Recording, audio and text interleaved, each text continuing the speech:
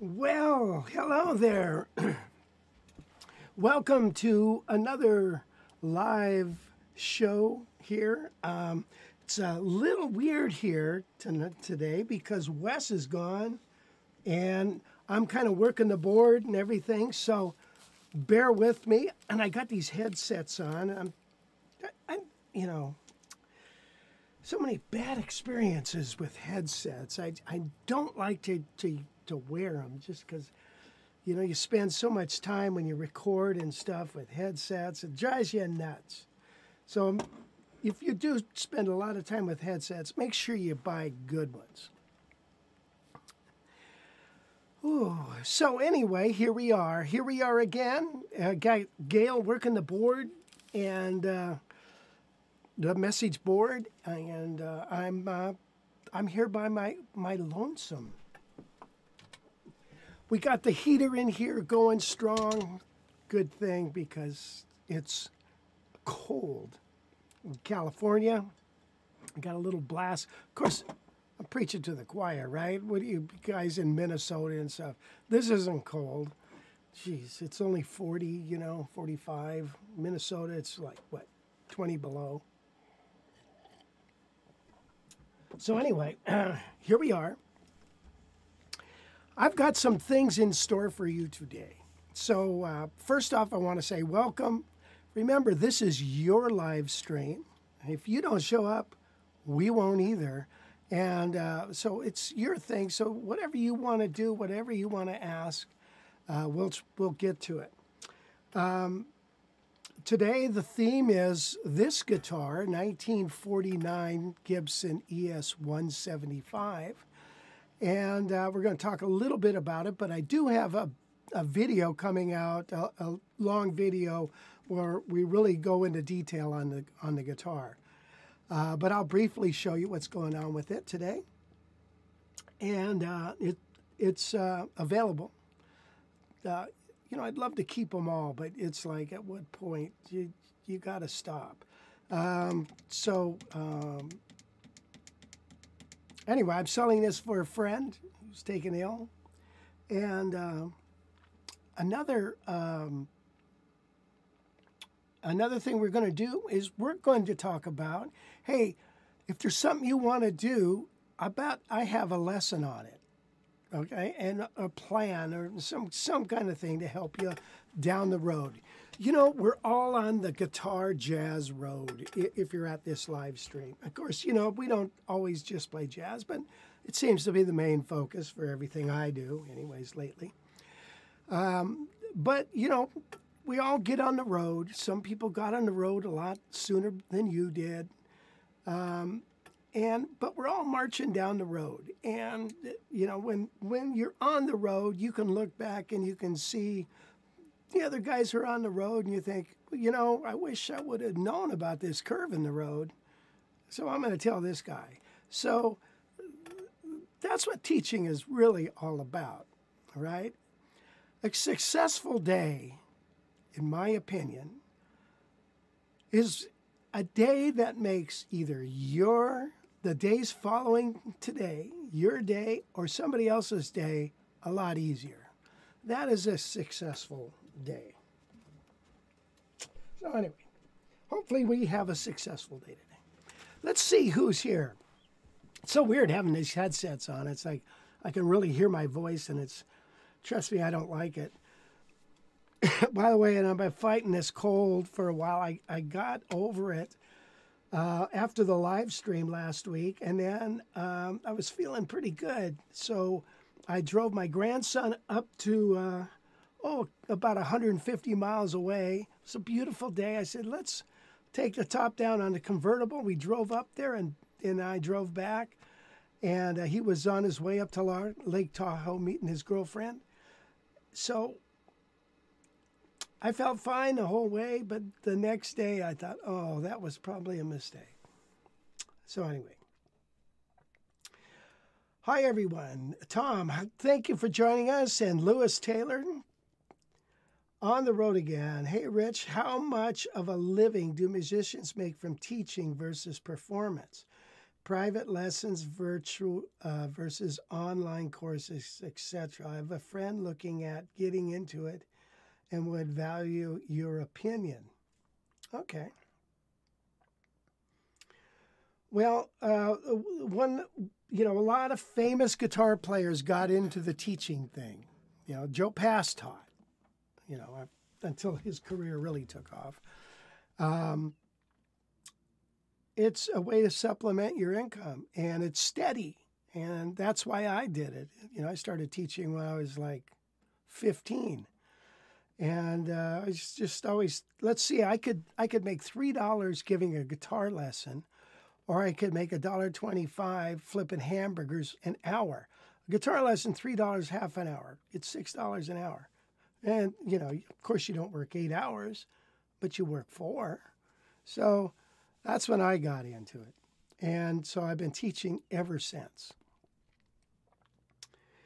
So actually, there is, and I've been meaning to do this for a long time, and it's one of these things I'd like to, in my old age, I'll finally do it. And that's put together my opinion on how to run a successful teaching business or how to survive as a musician. A magician? A musician. And because you have to pull a lot of rabbits out of the hat. And so what I like to think of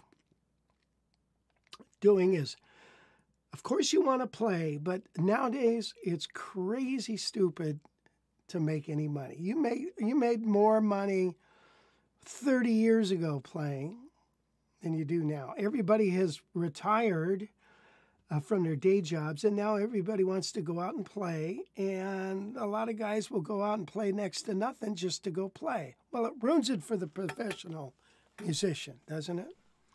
Now, some musicians can do it, but you generally got to travel, which is okay too.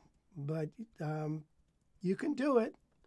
But most everybody I know has to supplement with teaching.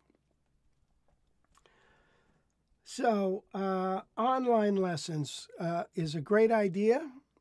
The only problem is there's so much competition. So much competition. Doesn't mean that what you do won't be special, but there's so much competition. When I got into that, I was like the first guy on the internet. It's crazy, When I left GIT, said I got to figure out a way to make a living. I started doing correspondence courses. I put an ad in Guitar Player magazine, GIT instructor looking for students. And I did that for years. Then it developed into courses, and then now it developed into this library, and now things are so inexpensive. So I personally think personal lessons are the best way to do it. And I don't do that, but if I was just getting into it, I would go back to personal lessons. I would film them, archive them, and make sure you have successful students. So we'll talk about that later on, some other time. David, hi, David from Jacksonville. Going to Jacksonville.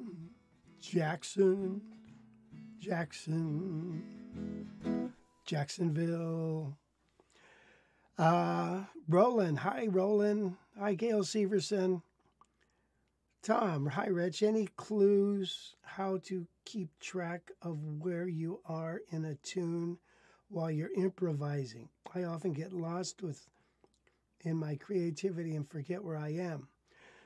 You know, the key is to know the words to the song and to always be singing that melody in your head. You know, you can do two things at once. You know, you really can. The days of wine and roses, laugh and run away like a child at bay. So I kind of know where I'm always at by the melody and the lyric, not by this chord change going to this chord change and this chord change going to this one and this one and this one. That drive you nuts. Yeah, so if you memorize the lyric, memorize the melody, you've always got that. And if you've noticed, like when I improvise, I always, if I land in a spot where I can go,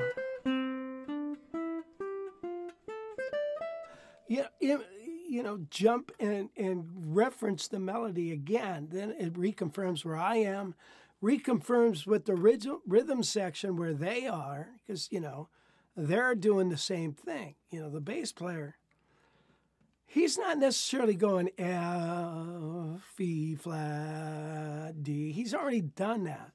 He's going the days, and he's playing and singing along, and everybody's happy.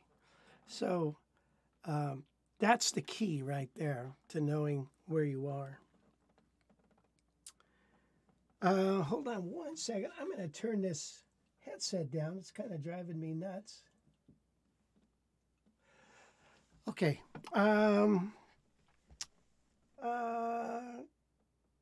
Couple of inches of snow in Bremerton. And wait a minute, 72. What does the 72 mean? Boy, we've got some new people here. That's wonderful. Biawan Abuda. Where do you live? I was just curious. Howdy, everyone. Or let's see. Hi, hope all is good. 50 units of vitamin D every day. Or 5,000. Wow, that's a lot. Maybe I better do that, though. Jim Rolfe. Hi, Jim. By the way, I've got all the charts done, and I should send them to you just for you to double check. I took your advice, Jim. I have a tendency to really, when I arrange music and stuff, I throw all this other stuff in it, which I like to hear. And there's students that want to learn that stuff, but I forget about what it was like when you didn't know anything, and you're just starting out and stuff. And so I simplified the C group charts. So yeah, Jim helped me with that, and I sent it to him, and he said, "Gosh, this is more like a B group or an A group chart, So okay, thank you." Carlos, hello, Carlos. Welcome. David, Rich, I am about a week into JGI and enjoying it a lot. The materials instruction videos are top notch. Thank you. Well, I'm proud of it. I was speaking of exactly that issue of things being a little tough. More of what I think back on it, it starts to get hard real quick. So beware. For myself, I think why I do that is because when I was learning, there was so much of the bottom of the pyramid stuff, when you're the beginner and the intermediate. I wanted the advanced stuff. I don't want this stuff. I can't get anywhere with this. And so you start getting books. Ted Green, Joe DiArio, good God, and then transcribe solos and studying with Charlie Shoemate. Now you're playing A-game stuff. And it doesn't mean you can necessarily do it really good, and that's why I try to spoon feed things to you, like in the course, and you work on your own development. But to be honest, that course does move a little quick. So hang in there, okay? Don't get frustrated. Would you recommend to get a replacement pickguard and tailpiece for an ES? Where would you recommend a replacement pickguard and tailpiece? Well, you know, I just bought a tailpiece and a pickguard, actually, off a guy on Reverb, and I forget the guy's name. It was I would just go on Reverb and type it in and get it. Tell you what, let's talk about this guitar since we're on this subject. This is a 1949. This is the first year that these came out. Okay, so it's got I want to say a chunky neck, but I've seen a lot chunkier. It's actually not that chunky.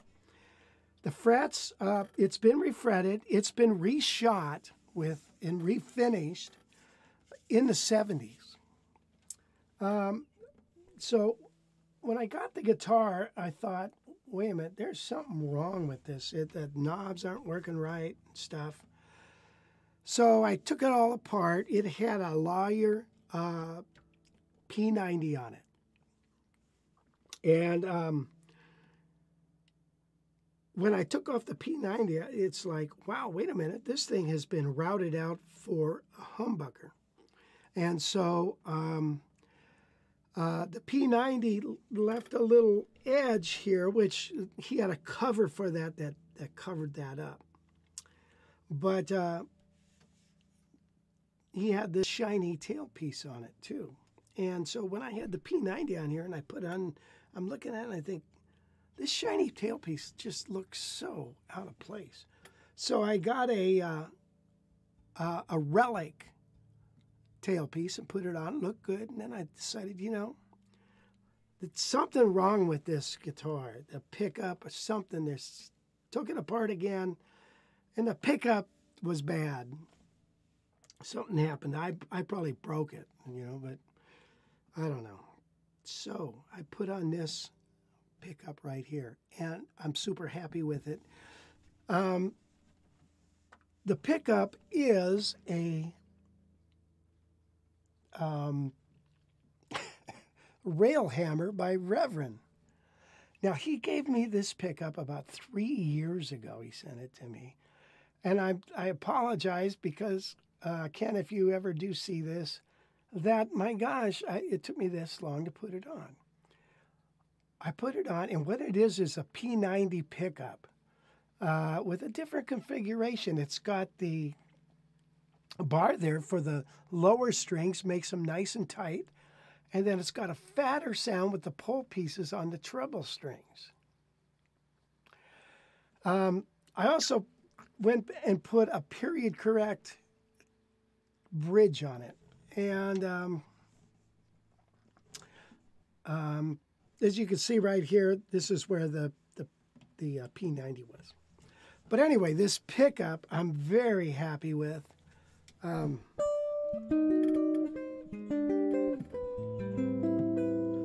Isn't that a pretty sound? It's just a...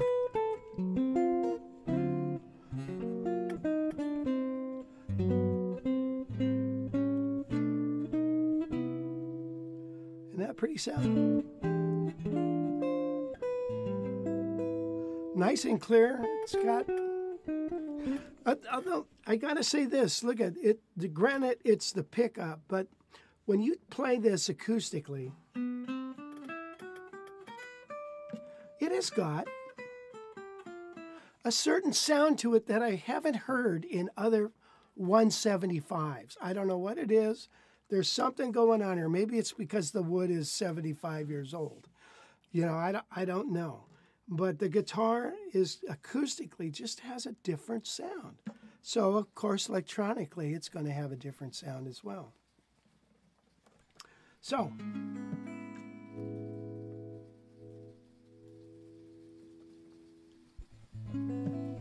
anyway, I fixed the pots, wired it up correctly.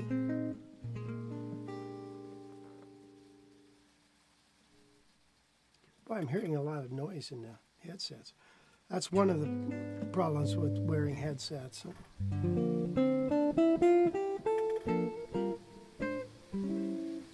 Where's this coming from? Is it raining? That's the rain. My gosh, it's raining like crazy. Oh, I'm thinking it's noise. Well, it is noise. But it's that gentle rain noise, but it's not so gentle. So anyway, the guitar, we're gonna offer this up. It's all been reshot a long time ago in beautiful shape, and so anyway, there's going to be a video on more detail on this coming out.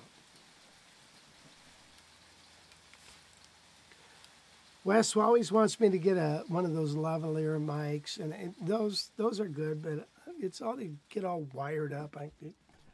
It's like you can't move. So anyway, the Days of Wine and Roses, the tune that I opened with, is one of the songs for the A group, and the tune is not that difficult. You know, it's at a medium tempo, but you got to know what you're doing. And then you want to learn how to double time. You want to learn to double time. So that'll be our focus at the camp. Okay, yeah, god damn, we had a cloud burst right there.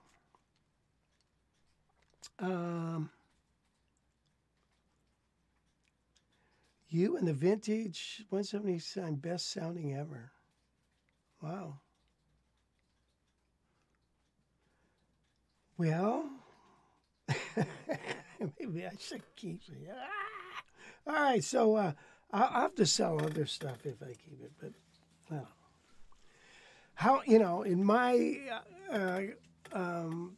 day-to-day living and dealing with guitars, this is the only one I've ever come across. I've come across a few from the 50s, and I had a couple with the P90s and stuff, and they're okay. They're cool. I don't know. You know, it's just that you go out to gig with them, they're a little different. I don't know. But anyway, whatever. Okay. Oh, so that was hail, huh, honey? Oh, that's a trip. Yeah, they say we're going to get snow tonight or tomorrow night. We're on the coast. It was snowing at Hearst Castle on the other day. So you're in the parking lot. You can see the ocean there, the Pacific Ocean, Central California, and it's snowing. I know guys on the East Coast see that all the time, or way up north. Oh, okay. He never returned as a horse. Late again, but earlier than last week. Okay. Great pickup is great sounding. I have a 2006 ES 175. I think your pickup sounds clearer. So I really like this pickup. Rail hammer pickup. It's put out by Reverend, designed by Joe Naylor. I know Joe and Ken Hans. I've known those guys for years. Wonderful people. They make beautiful guitars, man, too. You know, and they're built overseas. I think Joe puts, you know, he's very, very articulate or very meticulous with the builds of his guitars, so nothing gets past him. So anyway, Whoops. What do I have the wrong?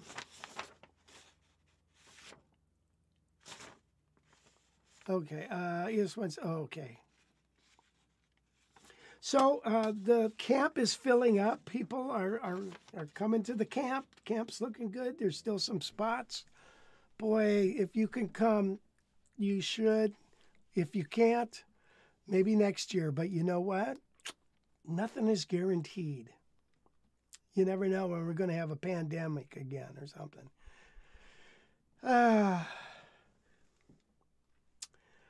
Mancini is the real deal. Yeah, I believe that. Do you know who owns? Kelsey Grammer owns Henry Mancini's house.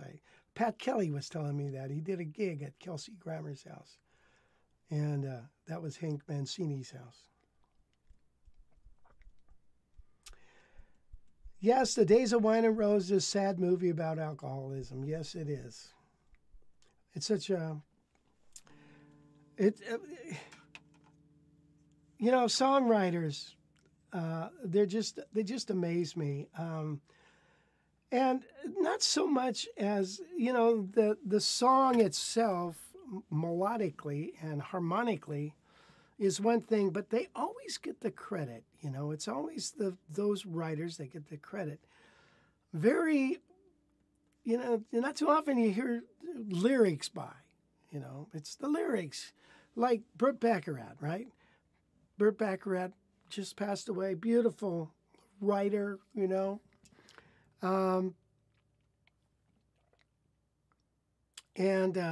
By the way, he was, from what I understand, very well trained classical, you know, in a lot in music. And his teacher, I just heard this the other day at a performance, and they were talking about him. And they played a piece from somebody he studied with or something, and what his teacher said, you know, don't be afraid to just play a great melody, to write a fantastic, simple melody, because that's where it's at. But the lyrics are the things that paint the picture, right? If you look at a song like a portrait, a picture, it's the lyrics that paint the picture, right? And those are so important. So anyway, let's play something.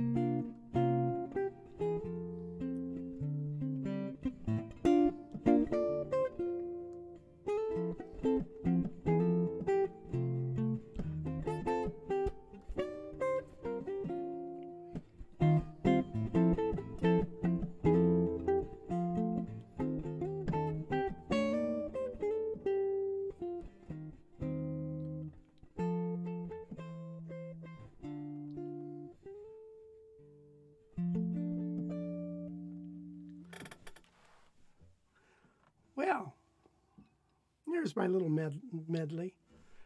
Didn't have too many fancy things in there, but hey, it's all about the melody, isn't it? Okay, I love that. You catch enough germs. No, you get enough germs to catch pneumonia after you do. He never phones you. That's just great writing. God. All right. Jerry Goffin spelling with the early Carol King.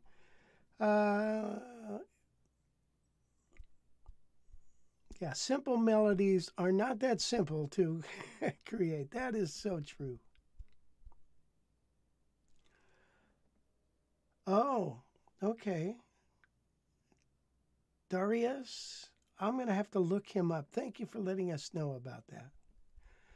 Looking at the Railhammer, is it the clear cut neck or it's the Nuevo 90 neck pickup.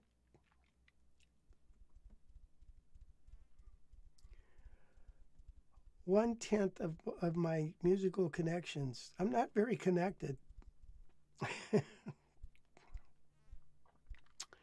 Okay, let's see. What else? Simple melody. You know, I love it when you guys post, so please keep posting, okay? It gives me something to do besides blow my nose. I've blown my nose so many times I can't stand it anymore.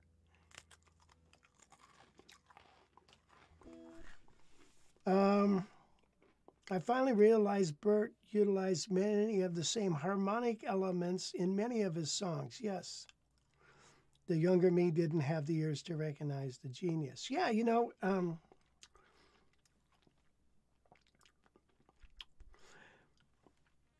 he goes to the 3 chord a lot, you know, when you think about it.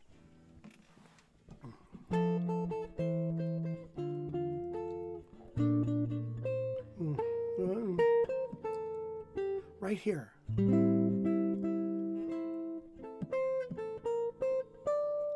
So the 3 chord is a very, I want to say, pretty and sad chord within the key.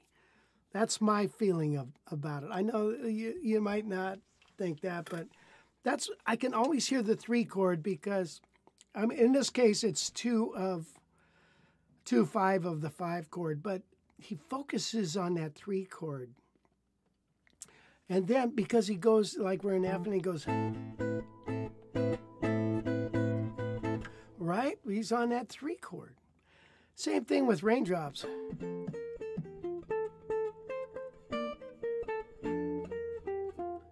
Here.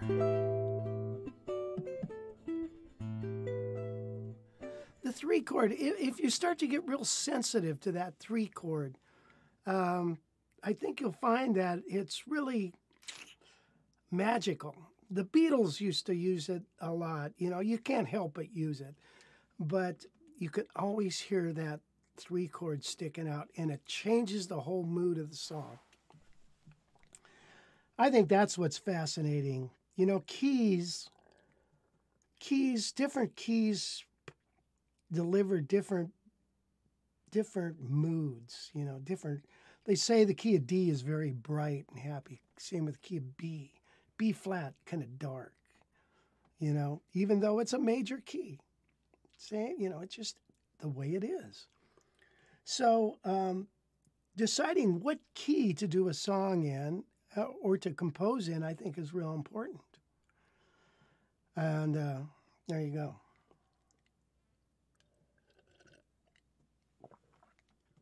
Okay, so Eddie Davis, what's happening, man? Did you get the charts? I finally realized Burt utilized. Okay, we already did that. Eddie Davis, how do you start learning? Been playing rhythm for years, looking to learn new stuff. Well, get on the Guitar College library. I have got tons of new stuff. You know what you want to do to grow? You divide your practice and your learning into 3 general areas. The first area is technique. technique chords, technique single notes. You develop your chops, okay? You know, scales, arpeggios. It's an ongoing thing. You're never done with it. The second thing you learn is theory. And I know it sounds like a terrible subject, but theory can actually be fun. Once you get past what notes are in every key, whoops. God, it's a good thing I shut off this keyboard because that's how we ended a live stream one time.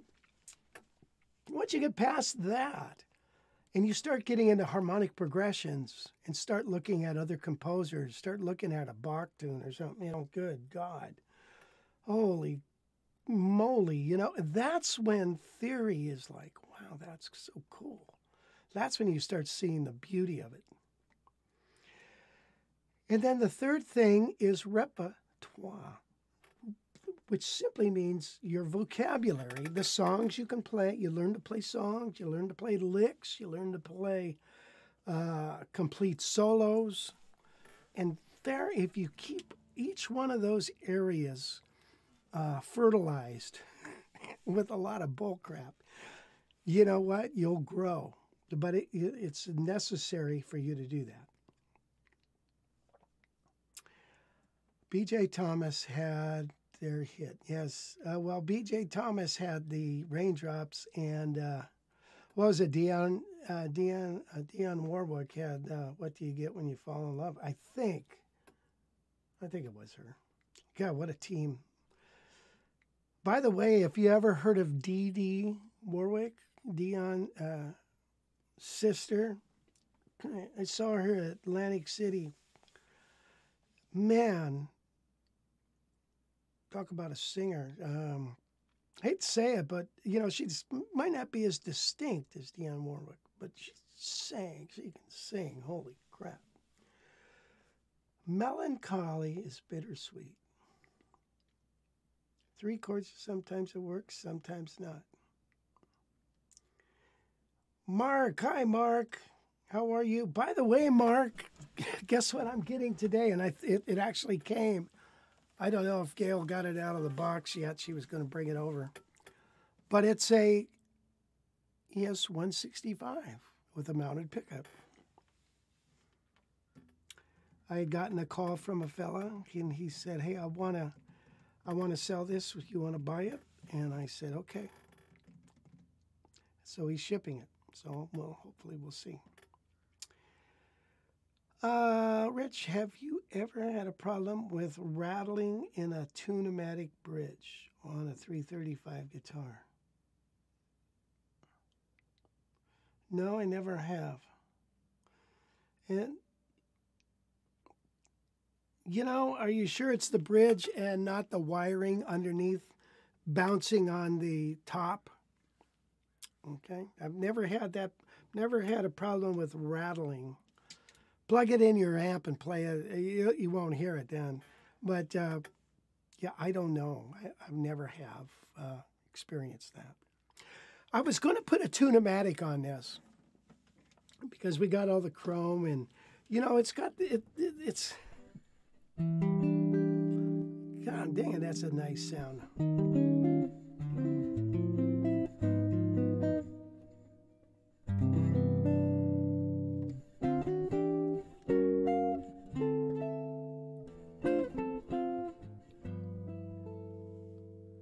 Very different, isn't it?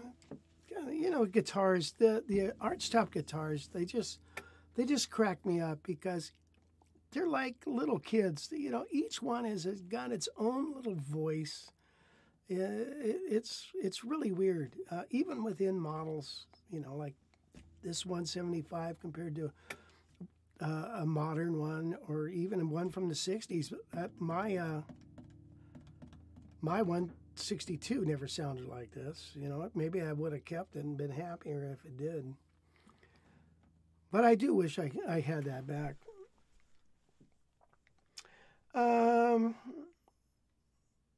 So the Firefly from China, I've seen those and I've thought maybe I ought to check one of those out. You know, they got those arch tops that are like birdlands and stuff. and they're like $300, and it's like, eh. But I don't know. I don't want to do that. It's bad enough I get all these other guitars and work on them. And I was, you know what guys are doing now, right? They'll take an old guitar, especially the 125s, and without the cutaway, and they gut them, right? And then they sell the pots, the bridge, the tailpiece. You know, here's an old, and they get twice as much for the guitar at least when they part it out. I guess, you know, they do that with cars, right? You get a 57 Chevy and you part that damn thing out, you probably get, you know, a lot more than you could just, you know, the way it is. But who wants to do that? But anyway, it's crazy, isn't it? They part them out, and so I've seen some of these shells, and I thought, oh gosh, I ought to get that, you know. And I thought, oh, let's see. The last shell that I did, I think I told you this story. I found a neck at a Starbucks. It was just sitting outside at a Starbucks, a Warmouth neck, real nice guitar neck. I don't think I've ever showed the guitar on Livestream.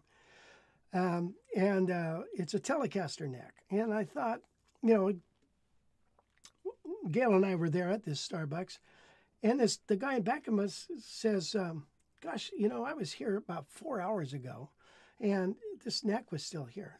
And I said, really? Well, I picked it up, and I took it to the guy in the front, and I said, somebody's probably going to be coming back for this. And he says, we don't keep lost and found stuff. We just throw it away. Like, who does that? Yeah, we don't keep, we won't keep that. Okay. So I took it home. A few $100 later, I finally, you know, I buy the body, bought the pickups, bought the tuners, got the switches, and I got all this fancy stuff. I had a friend of mine wire it up because it was beyond me on all this wiring. It had coil taps and all this stuff. So it's a pretty cool guitar that I never play. But so anyway, it ended up that free neck cost a few bucks.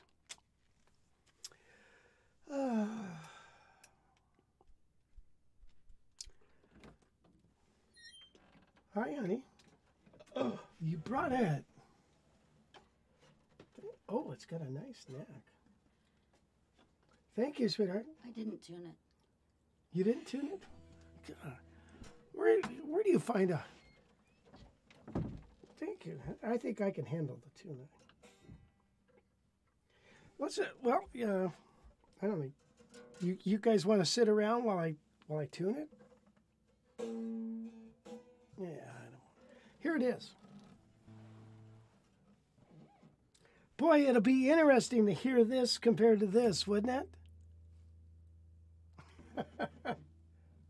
It's got slinky strings on it. Not a fair comparison. It's in pretty good shape.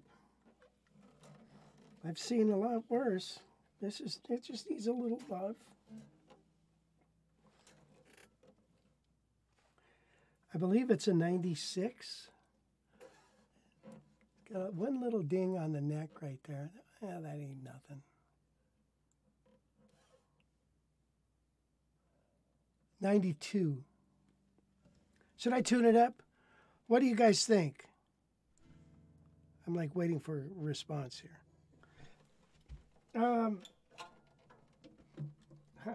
Crazy. That's nice. Anyways, we're going to fix that up.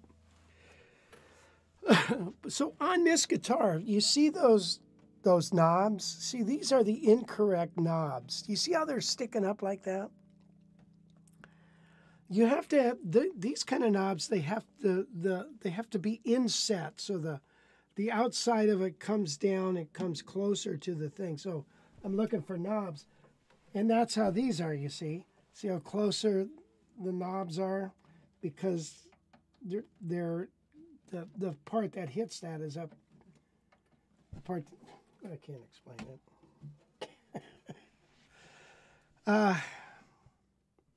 Okay, you guys are saying, okay, go for it. All right, let's do it. Let me unplug this.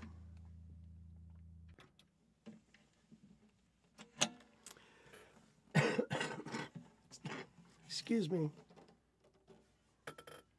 So,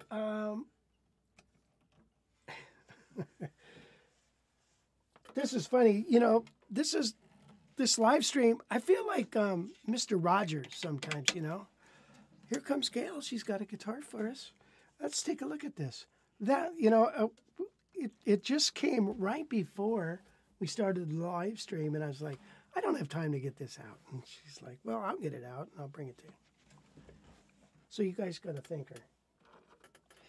her.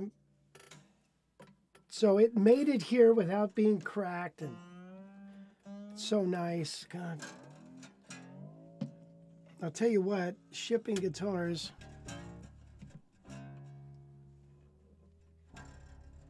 is very tricky business.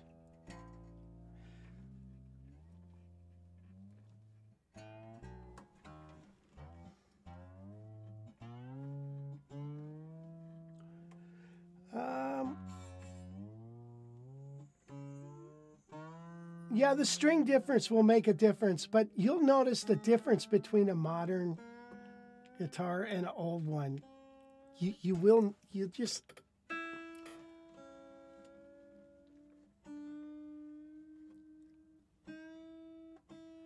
Intonation. Well, we'll fix all that later.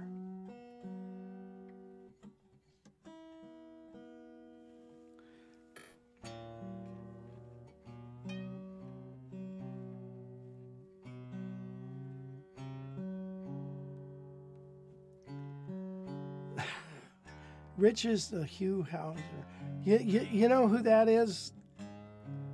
You have to explain who he is, Gil. He had a show called Discovering California. And he would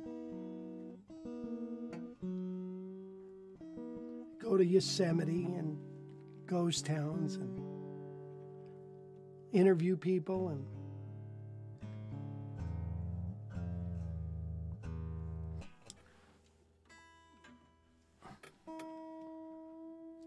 okay, we're getting closer, guys.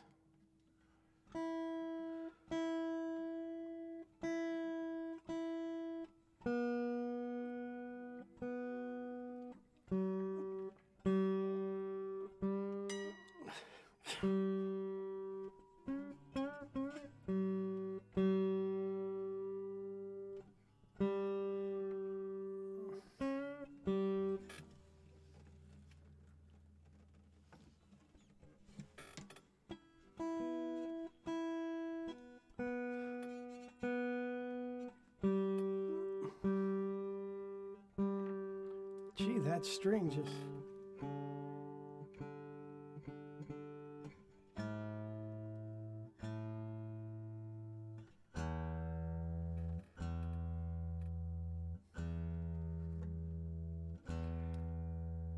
You know, this has got the knobs on them. Can you see that? Whoops. You see how they have the screw on there? So if you wanted to change to a different look, you could. That's kind of neat.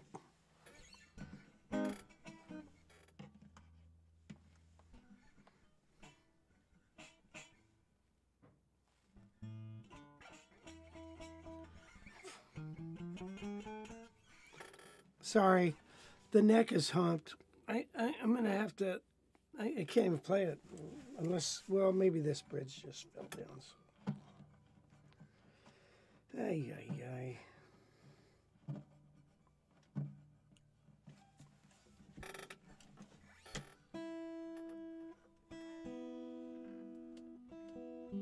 Yes, it is heavier.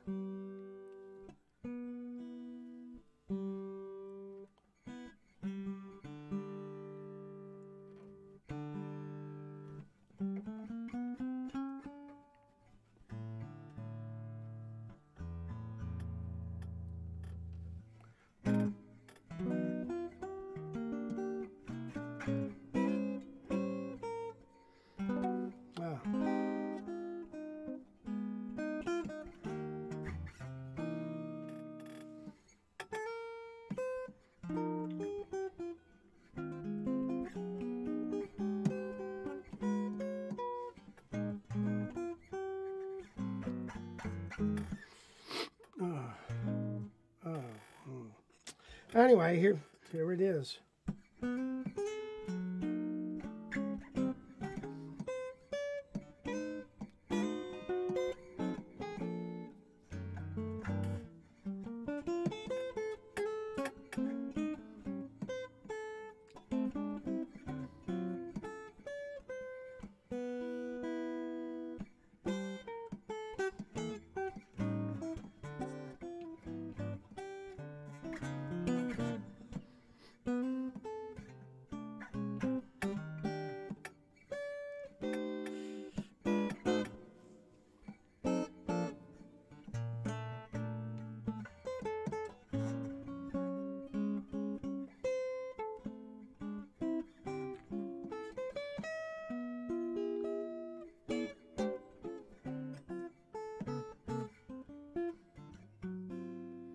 Yeah, it's got light strings on it.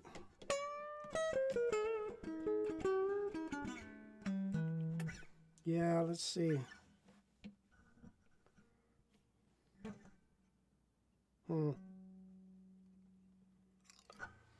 Yeah, we're going to have to work on this. Turn up the feed to us.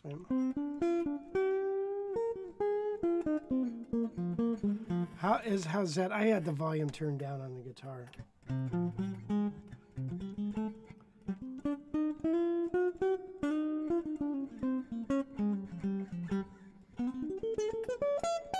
Boy, that's out of tune, isn't it?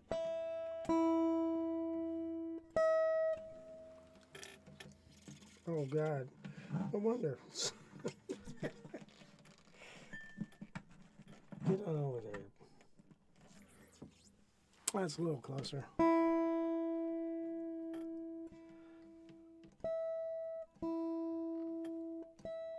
Okay, when it's flat, what do? You shorten the string, right?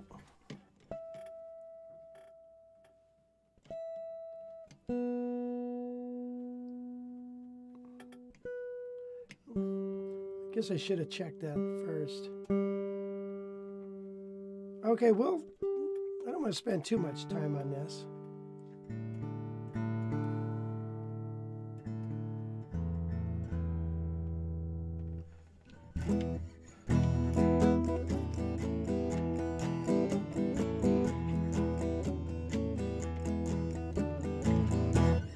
Let me tell you about my baby. She comes around. It's perfect. Mitch Holder was telling me, by the way, here's some cool information. So after we interviewed Bruce, and Bruce was talking about the Barney Kessel, I got a call from Mitch Holder. Mitch used to work at Gibson. I mean, he knows Tal Farlow, he knows Barney Kessel. He said, you know, the Barney Kessel guitar, the one with the two horns, was actually made for Tal Farlow first. And Tal Farlow didn't want it. Barney used it, but he never played live with it. He used it as a session guitar. Therefore, there's not too many pictures of him playing one. That's what Mitch told me. Isn't that interesting? So the Barney Kessel guitar was not designed by Barney Kessel. It actually wasn't designed. Somebody cooked it up, and they offered it to Tal Farlow. He said, nah, I don't like it.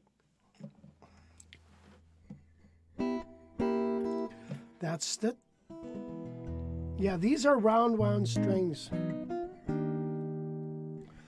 Do you guys like round wound?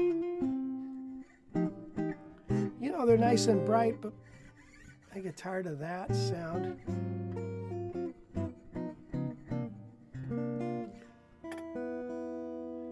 Not a bad, okay, so far it's working, isn't it? Let's play a tune with it, shall we? Let's be daring, shall we?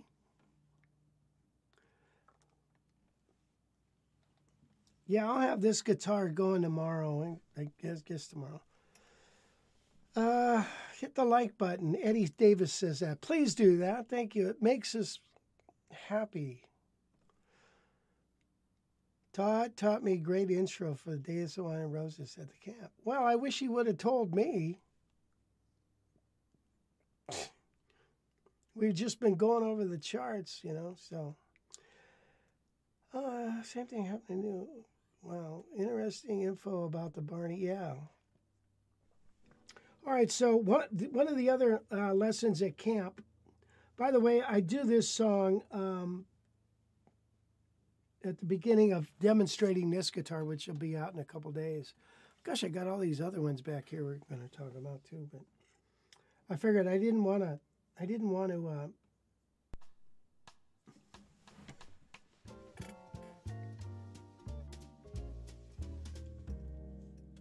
huh.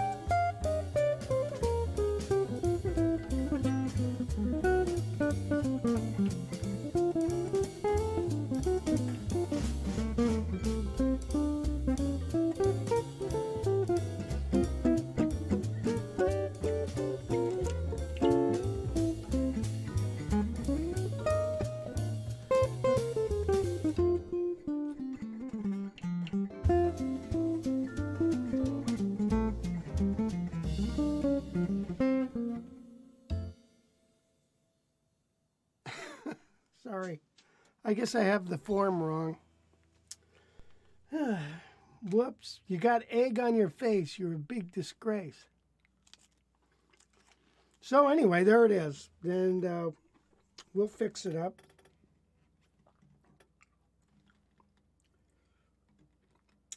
Nice. This is nice. I'm a happy boy. I'm happy. So yeah, that was Blues for Alice.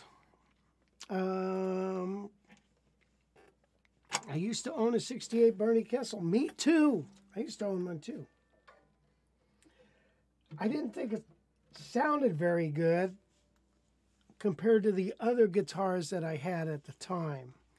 And I thought, yeah, I got to sell one of these. This one I could get a good penny for. And so I sold it. Let's see, where are we at here? There are Barney Kessels out there with no Gibson logo. Yeah. My favorite is the Towel, but I have an SG Standard in '68, although I thought the Towel was a work of art. Oh yeah, without a doubt. So we were talking about the original, some of the guitars that Tal had with Mitch, and he was telling me about the one that he ended up playing for many, many years. It was a blonde one, and it had a little scroll around the switch, which was the switch was on the lower bout, unlike the Tal Farlow ones later where it was in the back. So. Excuse me. So anyway, that's it. Todd intro, you already know. Major to 4 dominant, 3, 6, 2, 5, 1. Oh, okay. Jim Ruff, good solo on BFA. Blues for Alice. Thank you, Jim. Ralphie. Barney sweep before there was Yngwie. Oh, sure. You know, all those guys were doing that. Yeah. They were sweeping. A lot of sweeping going on.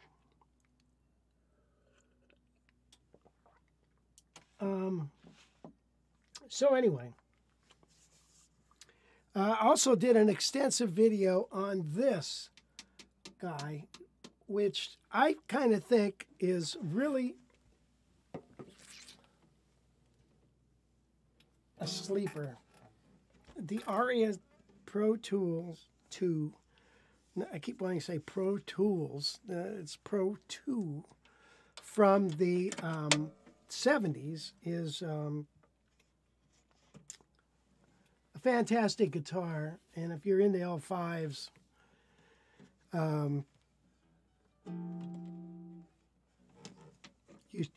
if you're into L5s, then why not get one of these? Now, you're thinking, well, why would this be any better than a Samick? Well, because it's, number one, it's vintage. And it just has got it.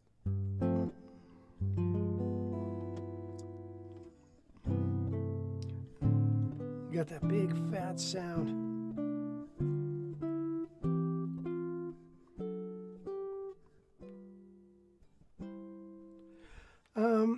We were going to do a lesson on something.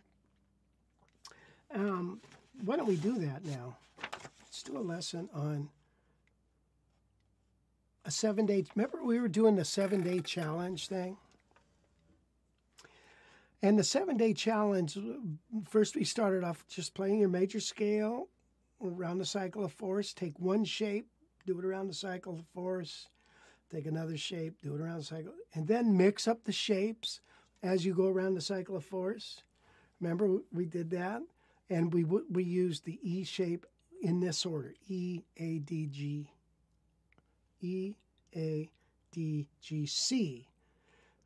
So start with all those shapes as you go around the cycle of force.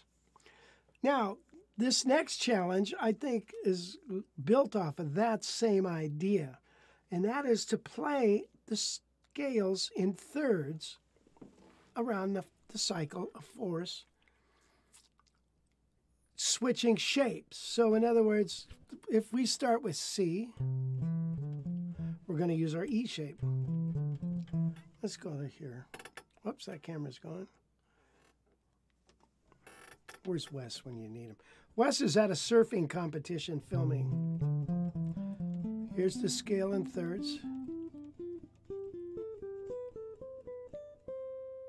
So that would be the E shape. And then we're going to come back down and we're going to do the key of F in the A shape.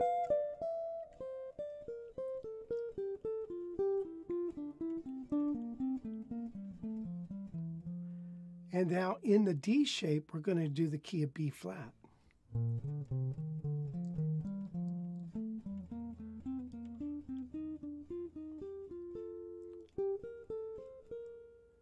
Okay, that was the D shape. And now C, A, G, oh wait, C, A, D, and then the G shape, we're going to do the key of C. No, We were in the B flat. Now we're going to do E flat in the G shape.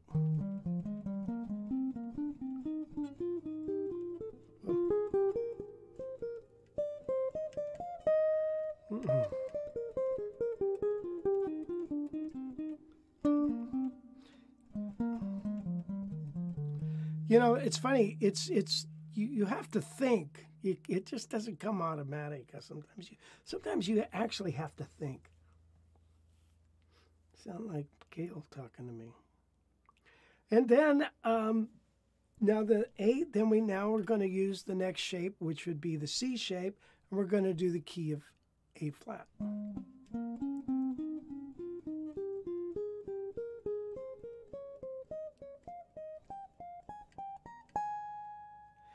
And then now we start all over. And now we're going to do the E shape in the key of D flat.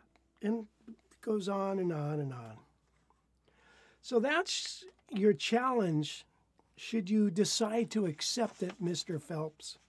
It would be good for you to do that.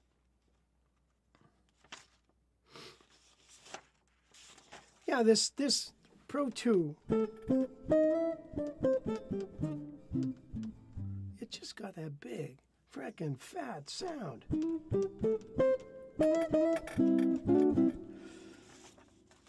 Let's do a West song, shall we?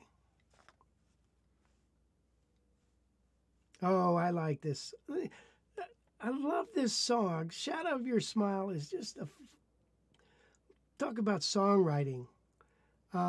Just a freaking brilliant song, and it's what's it under? The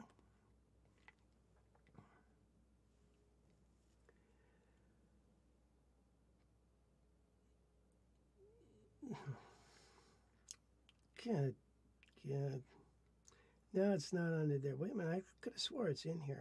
Where did it go? Oh, let me go over here. Maybe it's in here. Got several tracks here.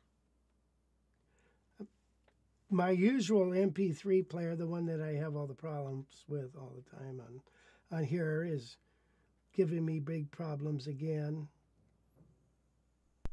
Let's make sure this is okay.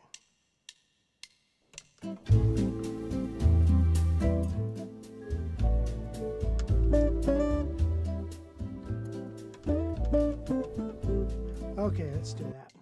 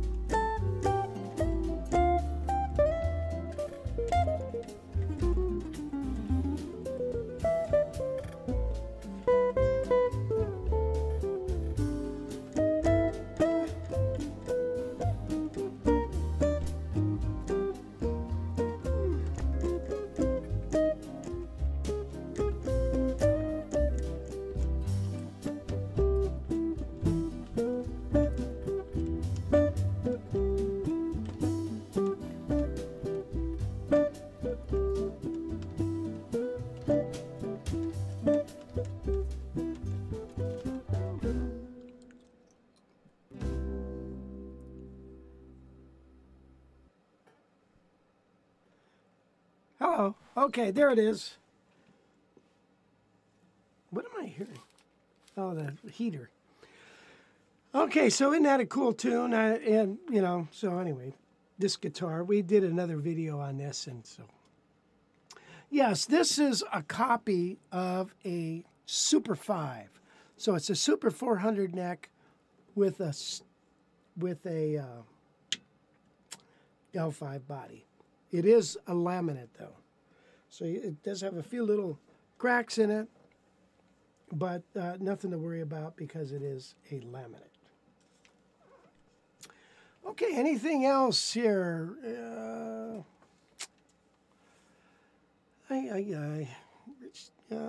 Which proves something I've thought for years. The guitar is not just a tool.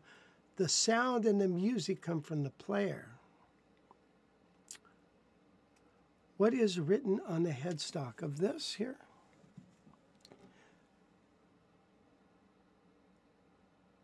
Area Pro Tool.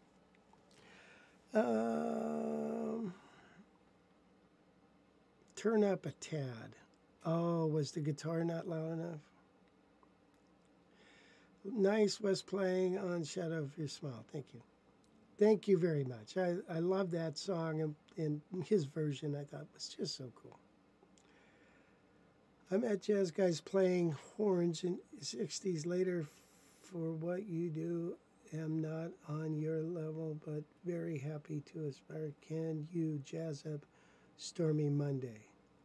Sure, you can jazz up anything pretty much. I can't off the top of my head right now because they call me Storm. Well, I guess I could. I don't know.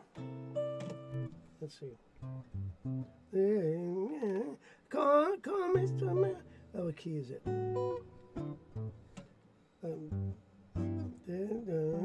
They call me Stormy Monday. Saturday just as bad.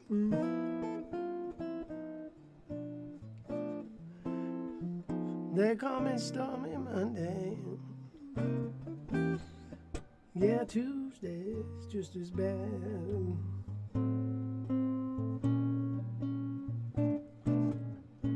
Friday I got over dark.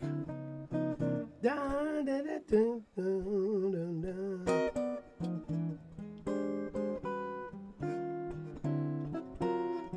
Eagle flies on Friday. Saturday I go out to play.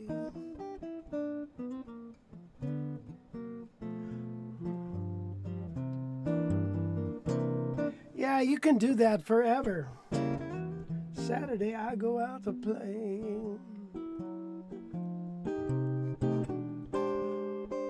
And Sunday I go to church. And I get down on my knees to pray.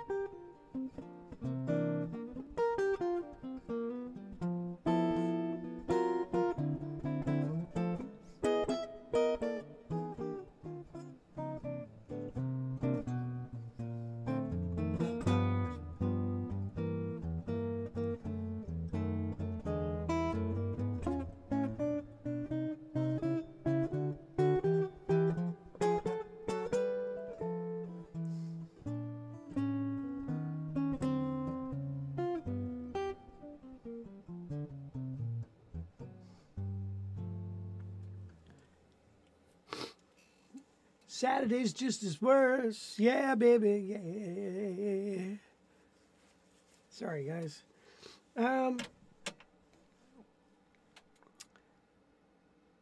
Where can you get F-hole blockers? Let's see. Wait a minute. Where are we at here? Ann says, been busy singing with 2 choirs and other stuff. Hopefully get back with lessons soon. Okay, whatever. Music's music. It's fun, right? It's just, that's the point. Have fun, whatever it is. You want to grow, but you want to have fun, right? Some people like to go dune buggy driving. Some people like to play in a band. Some people like to go surfing. Some people like to just sing in a choir.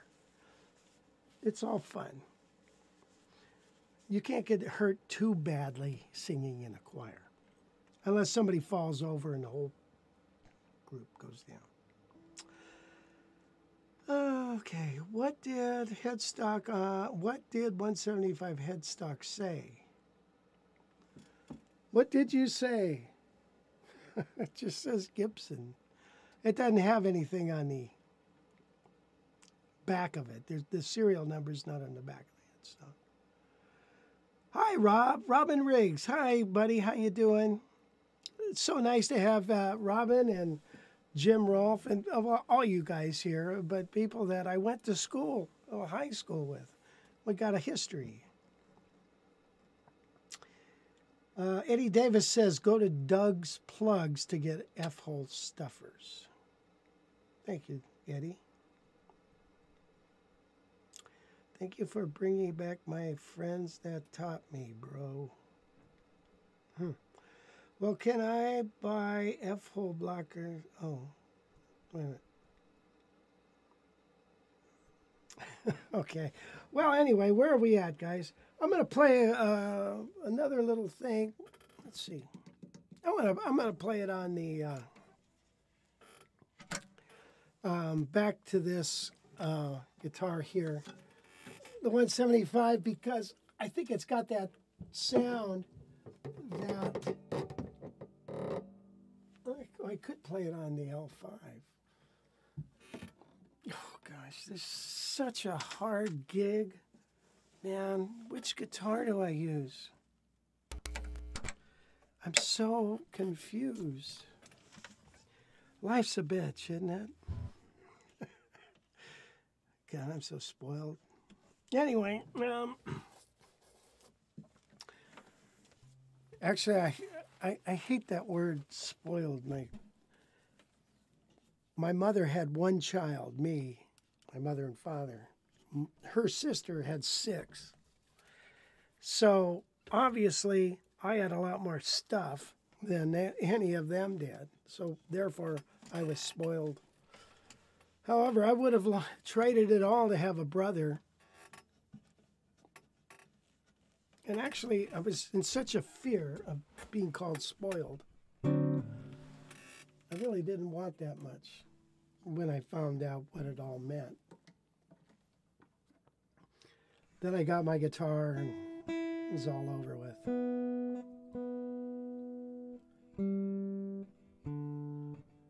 Luckily, you know, we find music as you go through, you know, some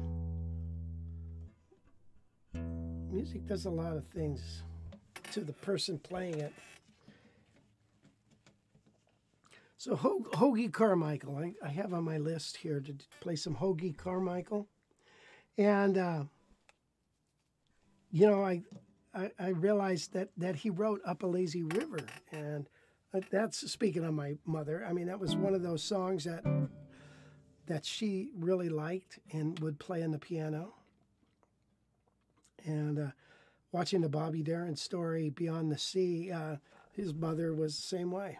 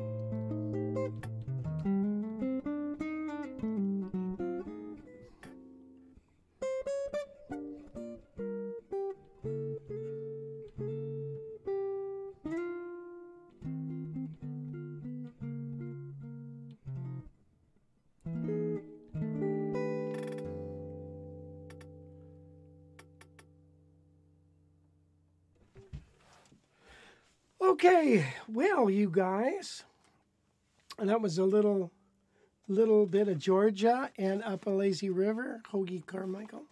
Always wondered, was Michael Carmichael related to Hoagie Carmichael? Well, look at you guys. I want to thank you all for joining me today. We'll be back again next week, and we're going to have Wes with us. I think he'll be with us, so it always makes it a little more interesting. Gail, thank you for all you do. And guys, thanks for showing up. I really, really appreciate that.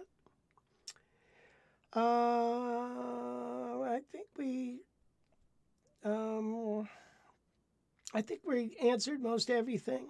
So I think let's just ease on down the road. Let's go get a burrito.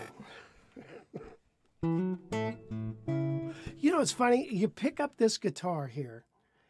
This neck, it's like picking up a toothbrush compared to this. It's like, what? I'm liking, this is a 1 9/16 nut width, and I'm liking that. I'm liking it, but after being used to playing these other ones, and I haven't played this in a while, it's like, whoa, wait a minute. Whoa, hold on here. So anyway, I saw a video, a guy posted a video of Robin Ford playing with Jimmy Witherspoon, playing one like this, playing blues. It was kind of a trip.